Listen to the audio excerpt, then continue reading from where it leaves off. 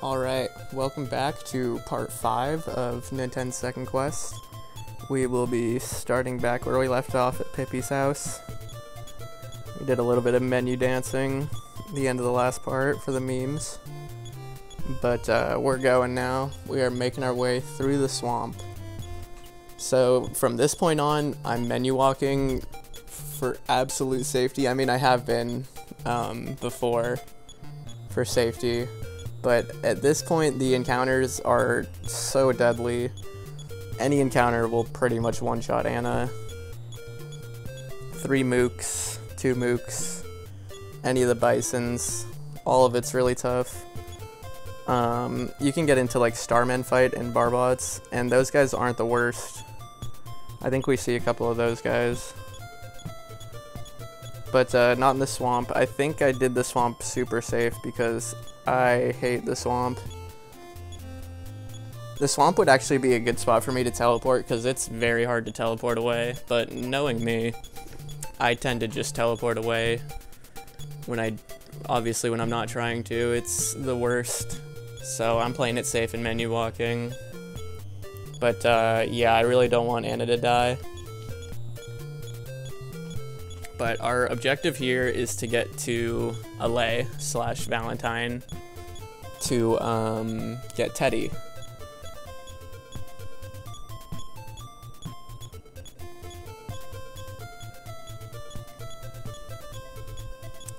Lloyd obviously is not very helpful, and there's no reason for us to still have Lloyd anymore.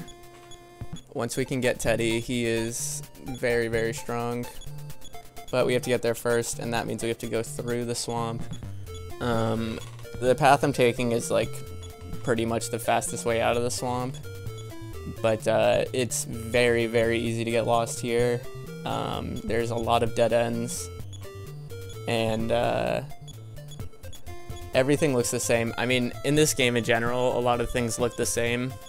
But the swamp is horrible. All the bridges look like each other, and it's very easy to get lost and lose your bearings and be walking for a long time just to end up at a dead end. So that's obviously not what we want.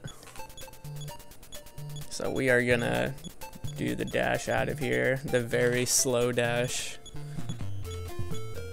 but the safe dash.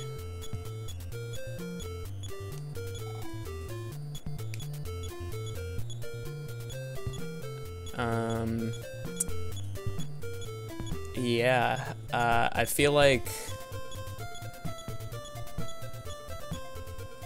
Nah, I was gonna say I feel like I could take some of these enemies, but really, like, there's no... From what I'm at right now, Ninten isn't really able to kill much. I don't believe Anna knows PK Freeze Gamma, which is, like, her first, like, real good spell, offensive spell. I mean, PK Freeze Beta and PK Beam Beta are both decent spells in their own right, but they do like 60 damage, 60 to 80 damage, which, I mean, I guess saying that, it sounds pretty good, but against these enemies, they're so brutal. For Anna to be using a spell, she can't be guarding, and Anna would get one shot by any attack if she's not guarding, so using magic with her can be risky if she's in death range. And 51 HP, these enemies will be doing 60 damage to her like it's nothing. So we definitely need her guarding if I do get into a fight. But so yeah, the idea here is to get to Allay and recruit Teddy so that we can have Teddy's damage. Teddy by himself, he comes pretty strong. He joins the party at level 18. Anna and Lloyd both join the party at level 1. So that in itself is pretty insane. But he also joins with 130 HP, which is enough to tank. Like, he joins the party with enough health to be able to survive the final boss fight. And in my GBA all party member speedrun, that's what I do. I recruit Teddy, and I level up Anna to have PSI shield, and I leave Ninten at like level 9, and I just kill the final boss with Teddy because he's just so strong on his own. He's so beefy. But that being said, strong on his own is not entirely true. With the Katana, the best weapon in the game, Teddy becomes an absolute powerhouse, and then he's really, really strong. Teddy using his bare hands is pretty weak sauce, like Ninten currently. But once we can get our hands on that Katana, we will be absolutely gaming. But we're almost at a lay. We gotta go up left a little bit after these trees. We're almost there.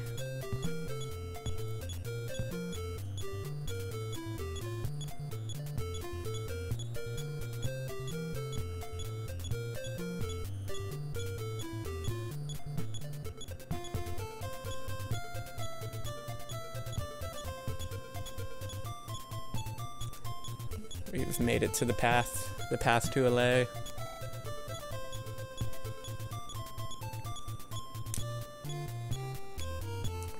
And yes, we will finally be able to get rid of Lloyd's corpse. So I remember when I recorded this, there was a misplay, like to truly beat the game without anyone else in your party member, or in your party, just as Ninten. What you want to do is go all the way to Mount Itoy with the party that I have now, and then dance with Anna. And doing that will like kind of just like block out the cutscene where you lose Teddy. But I didn't do that. I got Teddy as soon as I possibly could, which is kind of what's intended, like the intended route. But due to some glitches and some trickery, I'm still able to, I'll show much later in this playthrough, me beating the game with only Ninten. But I do remember thinking that I kind of messed it up. If I didn't do the speedrun route already, my save would be kind of messed up here. But that's no big deal, and I'll talk about it more when we get to that point. For now, we'll focus on getting Teddy. So I have to revive Lloyd here. The reason I'm doing that is so that I can dance in the live house to get rid of Teddy in the first place. Or I mean, to get rid of Lloyd in the first place to recruit Teddy. Obviously, since Lloyd died, I will not be using him for combat anymore, so I don't think he grows past level 2. If he does, it's just involuntary, but I think I tried to keep him at level 2 as long as I could. But Lloyd is out of commission. He is no longer able to kill anything.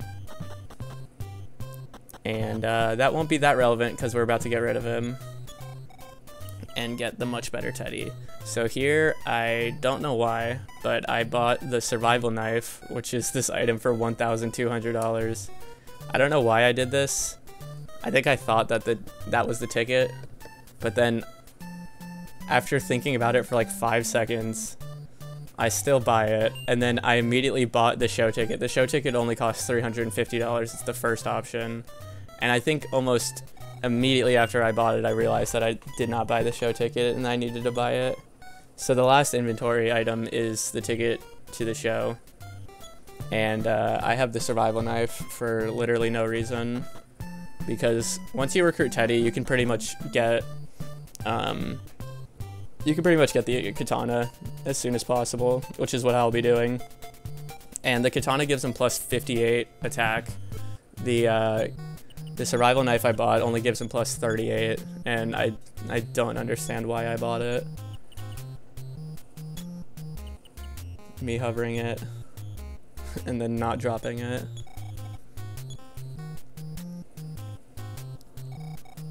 But now we're gonna dance. I love this dancing scene, and I love this song so much. All that I needed was you.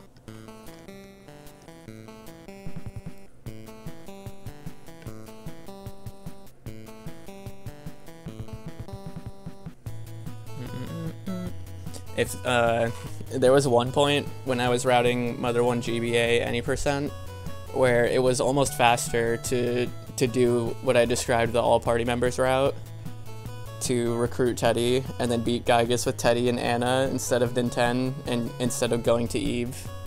But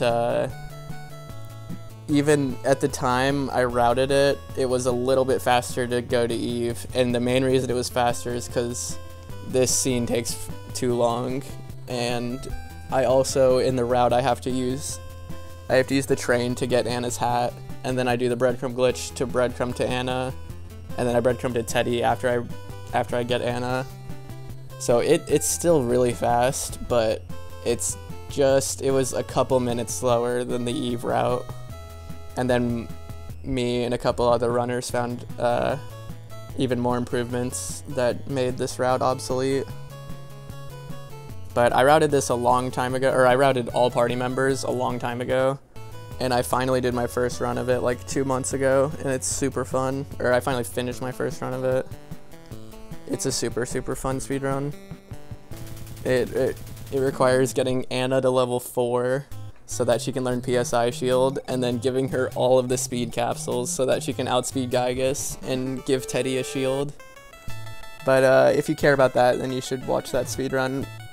But if you care about this, then you should watch this. Teddy is holding a knife in his sprite, and Nintendo of America deemed that to be too frowned upon for like a party member sprite holding a knife, so they nerfed his sprite and removed the knife in the English versions when they translated this. But I never really understood that, because he still equips knives and he still equips swords, so it's like, why does it matter if his sprite is holding a tiny little knife? I never understood that. Some of the other localization changes is more understandable, but this one, like, I don't know. It's just a knife, and I literally have a knife in my inventory. It's like, what the heck? But now we'll be going to the caves, and I will be menu walking. The reason I'm menu walking is still to keep Anna safe. The enemies here are just as dangerous as the swamp. In fact, probably more dangerous. But also, even though we have Teddy, he doesn't do much damage. And if I can't reliably kill things, then I shouldn't reliably try to fight things. So that's why I'm trying to avoid as many encounters. And what I do get into, I will run away from.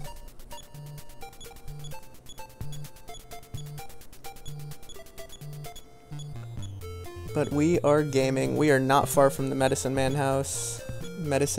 house. And this guy's just a legend. He gives you infinite medicines, and he also will heal you. He'll let you sleep at his house for free. But this encounter zone is definitely a tough one, so that's why we're menu walking.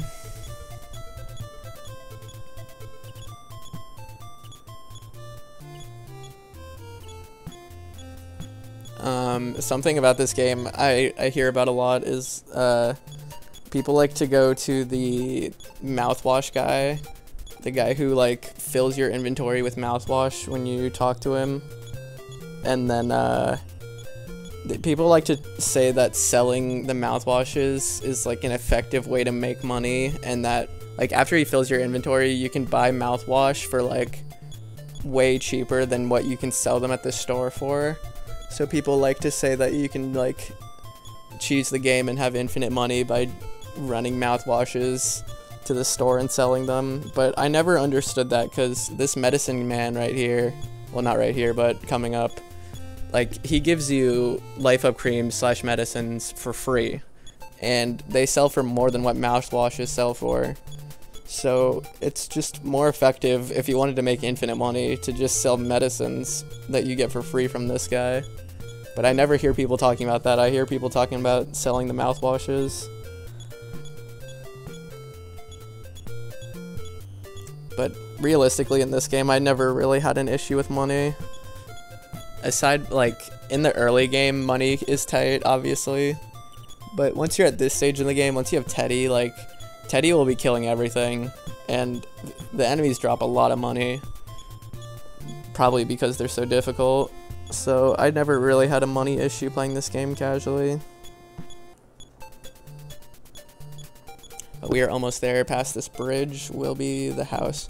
So I think I don't go into the Medicine Man's house. I'm trying to get to the caves. And this area of the game is a little bit different than it was changed in the English version, like similar to the Magic Ant Caves. It just has a completely different layout. It looks really similar to the English version, but the English version simplified the path to the Mount Etoy Caves. Apparently it was like too confusing or something, and you'll see why. Like, I'm gonna get lost here for a while because I cannot find the caves for the life of me.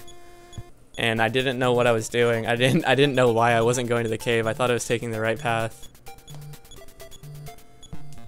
But yeah, you'll realize I realized that that's a dead end, and I realized, oh, this is totally different than what I'm used to.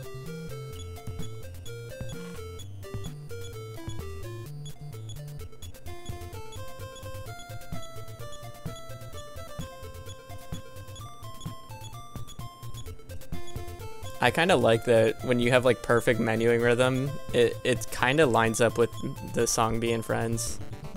But when you get into an encounter, it ruins all of that. So these guys are a very dangerous fight for sure. I do not want to be fighting these guys. That's why I'm immediately going for Dimension Warp. And you'll see Teddy only did 28 damage on that first guy. These guys probably have like, I don't know how much health they have, but it's probably around like 80 to 100, I'd assume. And Teddy doing 28 is not going to cut it. I would not be able to kill those guys safely. It would be much more likely I die than trying to fight these guys, so that's why I really need that katana. The katana is in the very first room of Etoy Caves, and it's generally what I like to do is get Teddy and then immediately get the katana. So that's what I'm doing here, but I need to be going up left from where I am right now. But I did not realize that, and I kept going right. And then, I feel like this is the way, and then I realized that this is actually not correct at all. But I'm actually really close to where the caves are. I need to be going down and left a little bit, and then up. To be able to get to where the caves are. But where I am right now is a little bit incorrect. The area to my up left is the path to the caves. But I honestly don't mind. When I was playing this, I didn't mind getting lost like this. It was really refreshing because I've played this game so much that I've like generally know where everything is and know everything about it, so that when I got lost here, it was really fun. I did not expect this area to be as different as it was. I think I kind of knew it was different, but I didn't expect it to be this different and this confusing. I should probably mention, I think this is aside from the like speedruns that I've done, this was my first like real casual playthrough of the Japanese Famicom version. And the speedruns I've done of the Famicom version did not go to this area of the game at all. They were glitched speedruns that beat the game without having to do this stuff. That would be Famicom Any Percent and Famicom All Melodies. I think I had done runs of both categories before this playthrough. Maybe not All Melodies. I definitely had done Any Percent, but I think I did All Melodies after the Switch version came out, and you know, I don't know, maybe I was doing All Melodies at this time. I'm not sure. But we got away from those mooks. Teddy got the runaway. I tried to Dimension Warp with Ninten, but Teddy's faster, and he actually hit his run chance, so I was able to save some PP there.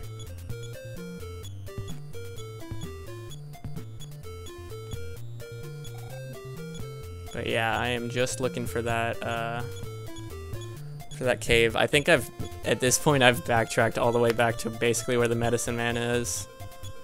So I think I go ahead and take that heal because I've tried to Dimension Warp a couple times. I think. I'm definitely just lost.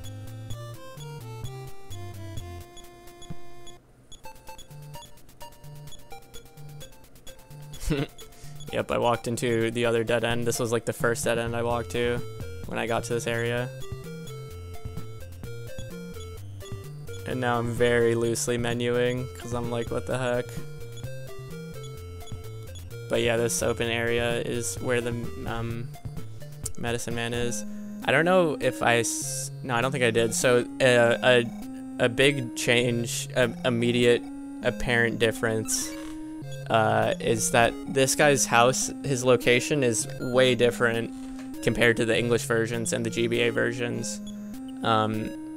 So this, what I'm hovering over right now, is medicine / life up cream, one of the best items in the game, and especially since I'm not using bread, it's like probably the best item that I'll be using, and it literally just full heals you, but it is amazing for killing the final boss. But if you'll notice, this house has a ton of space below it. In the GBA / NES versions, the tree line is way closer to the house, and in this version it's like kind of in the open, which is really interesting. And that's like the first way you'll be able to tell that this is a much different map than it normally is. But it's okay. I think after I healed here, I figured out what I was doing. I got my head in the game. Somewhat anyways.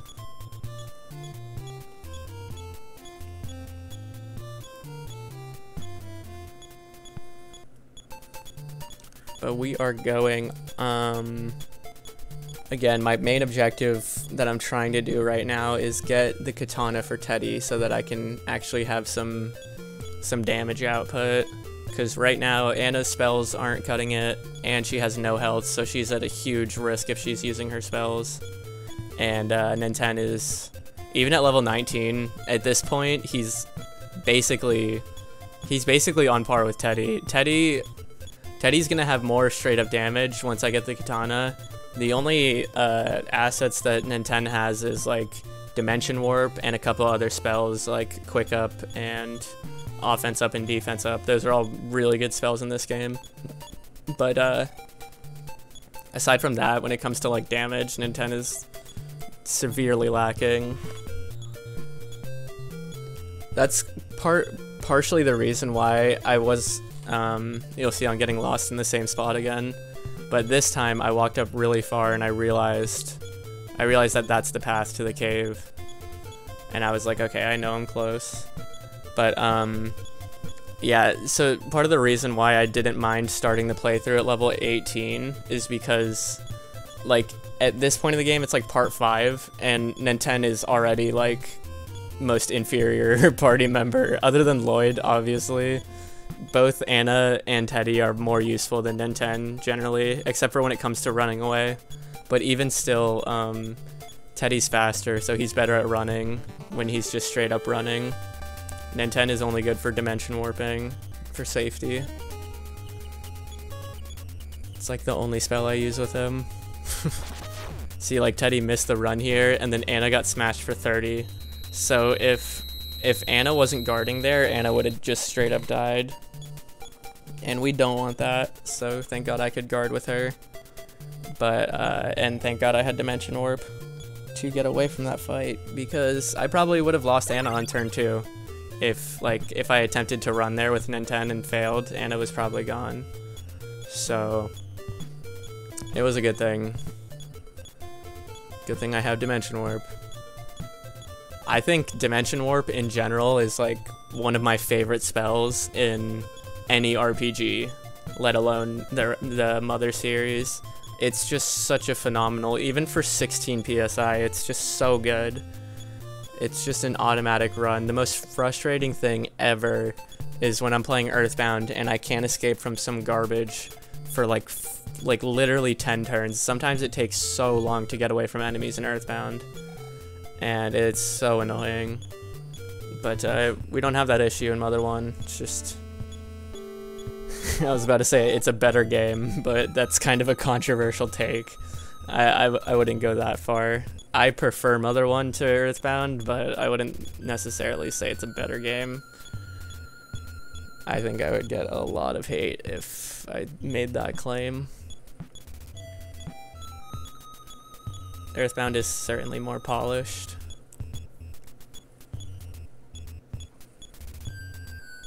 when it comes to the GBA ports, though. Mother 1 GBA is leagues better than Mother 2 GBA. No one will dispute me on that. Mother 2 GBA is a train wreck. And I'm allowed to say that because I'm still the only person who's done a Mother 2 GBA speedrun. It's so bad.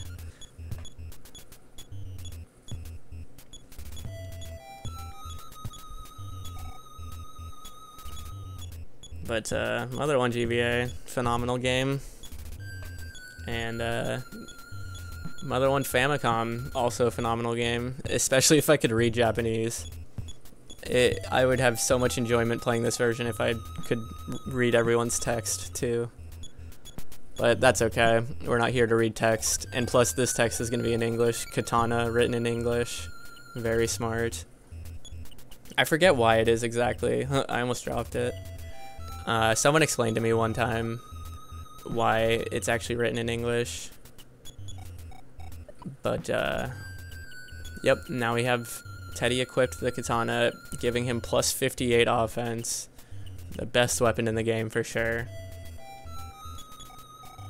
And I'm Onyx hooking out of here. So now that Teddy actually has DPS, I'm going to be able to safely kill enemies and get Anna some real levels. Like, I could chill in Magic Ant and grind Anna for like a really long time, and that would be safe, but it would take so long, and Ninten and Teddy would steal a lot of her experience. So it's really not the most viable option. But you'll see I don't even need to guard with Anna when Teddy's outspeeding everything and one-shotting everything. It's so great. So yeah, we have obtained Teddy, and we have obtained the best weapon in the game for Teddy, and in general, all in one part, from the part that we started at Pippi's house.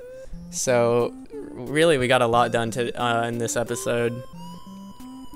So there's not much more, I don't think. I think we're gonna walk out of Magic Ant. Actually, I don't even know if we'll get that far. I think I'm just killing things in Magic Ant. And I think that all I do the rest of this part is go around and try to see where would be some good areas to safely grind Anna without having her die. I went the wrong way in this cave, and I think I get this present, but I'm not 100% sure what it even is.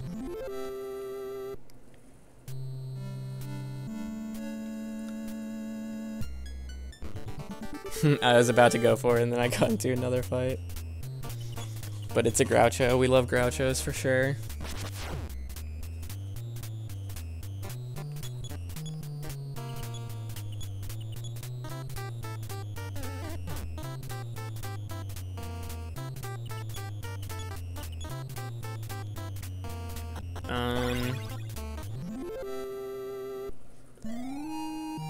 Oh, nice. Anna got a level. Very nice. And learned some PSI, but she didn't gain any max PP. So I don't know why I tried to read it. It's not like I know Japanese, but it looks like it's going to be the first item in Anna's inventory. I think I gave Anna that and the survival knife, because at the time I don't think I knew it was the survival knife. I don't know what I thought it was. But Anna's got the 2 random items in her inventory. And yeah, I'm Onyx hooking because I think I'm going to teleport to Marysville, maybe.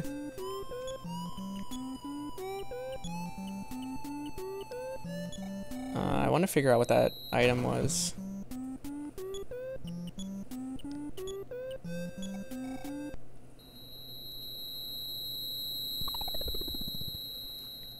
Yep, here we are in Marysville.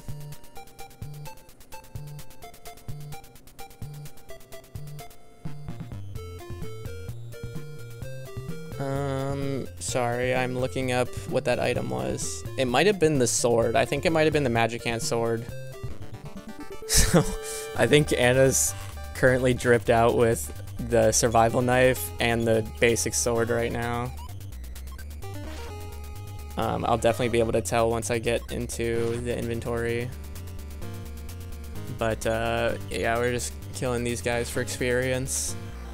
Let's see, Anna is gonna get, she went from 1157 to 1179, so that's about 22 experience. That's kind of weak. I think we can do better than 22.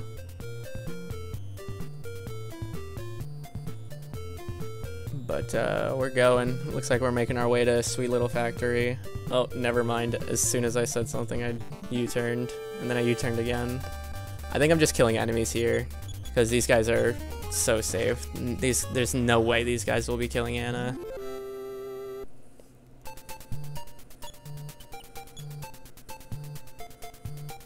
And yeah.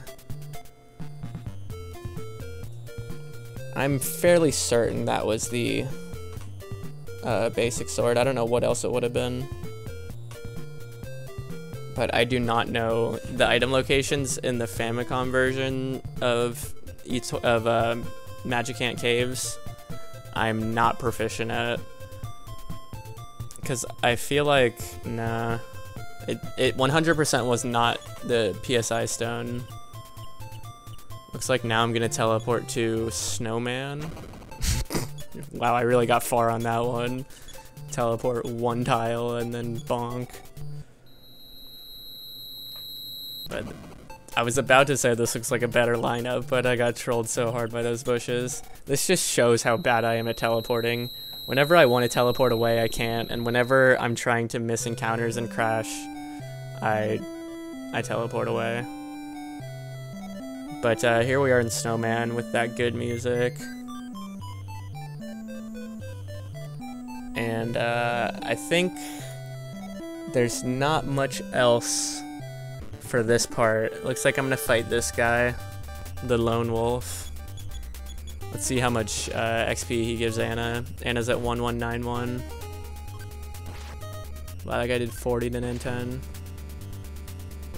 And Anna did nothing. I think Ninten also smacked him for nothing.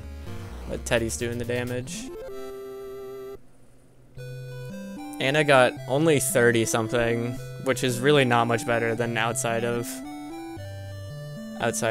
Thanksgiving. But I think that will be all for this part.